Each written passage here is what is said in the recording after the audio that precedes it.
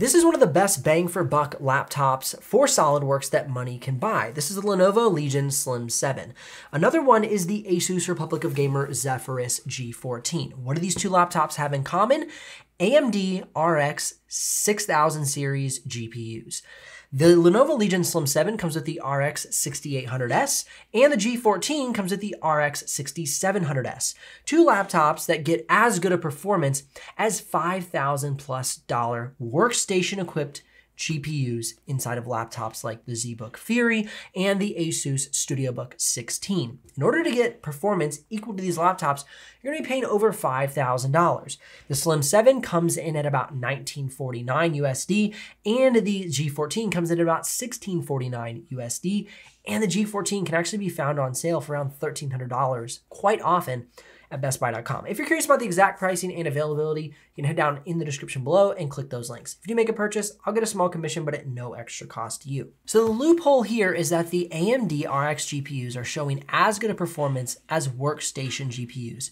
If you tried to get an RTX 3070 Ti, which has 8 gigs of VRAM, similar to the RX 6700S, you'll see that it only gets about 114 points.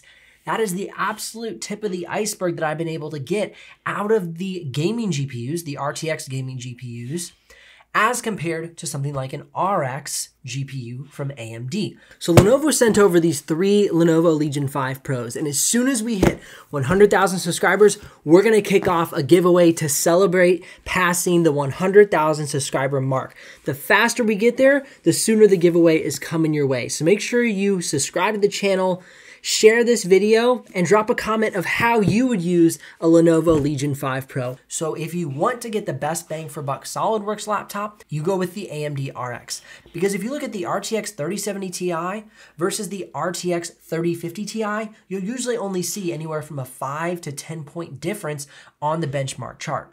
So you're actually wasting your money to spend more to get a better GPU when it comes to NVIDIA, then compared switching over to AMD and going with the RX series GPU. It will substantially improve the performance that you'll get inside of SolidWorks, and you won't have to pay an arm and a leg for that performance. Go ahead and hit that subscribe button right now. We're trying to reach 100,000 subscribers by Christmas. I hope this video has been helpful. Links again in the description below if you're ready to make a purchase, and I'll see you here in the next video.